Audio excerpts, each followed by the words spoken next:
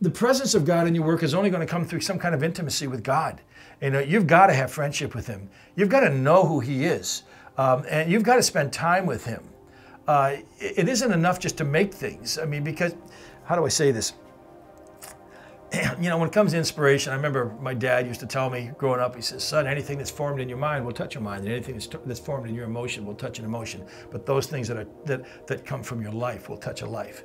And I've always listened to my dad with these kinds of things, and I've thought to myself, you know, the best things I've made have come out of the experiences of life. And all the things that experience in life aren't always good. Sometimes there's negative things. Our role as artists, in my mind, is to somehow, at any cost, rescue a dying world and show them the kingdom of God, show them what Jesus really is.